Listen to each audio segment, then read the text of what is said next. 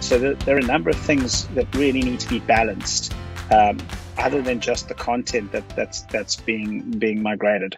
We've really seen this as the new perimeter. So especially with COVID and the people needing to be able to function really efficiently and securely from working from home or remotely.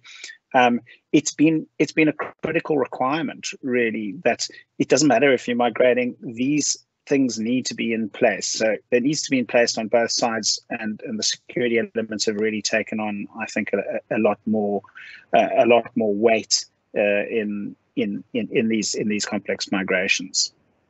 We also see that two organizations may be at different levels of maturity.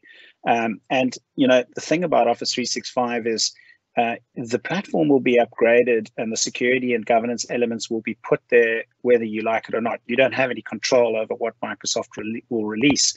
But you may have, for example, held back on certain features and functions. You may have held back on external sharing or Teams collaboration externally, and the other organization might not have. So there's an important area here of balancing out those requirements, making sure the maturity levels from the security and the governance side of things are balanced and in both interests. Sometimes the smaller organization, which is being swallowed up by a larger organization, may be more advanced, maybe using more advanced features, but the bigger organization isn't ready for that yet. So a conversation really needs to be had around what's going to be the best for the joint venture going forward.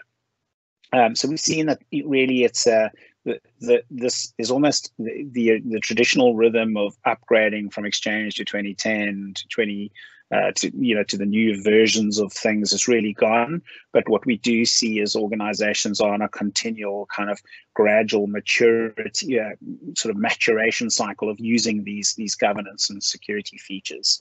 Obviously, some of those that Johan has already mentioned on the security side, but also on the content management side or on the information governance side, we have things like data policies, the different types of data protection.